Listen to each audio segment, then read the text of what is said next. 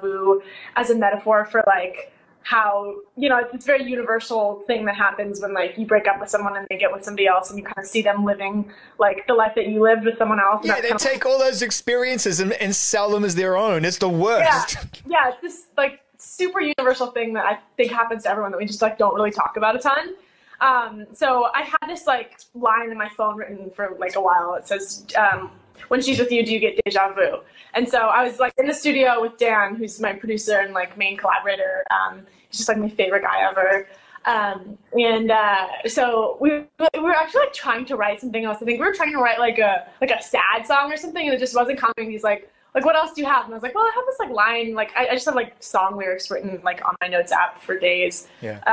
And so I was like, oh, I have this line written, and he really liked it. And so we kind of wrote it together and kind of created this whole like world. And I really love like painting pictures with songs, and so we tried to be really vivid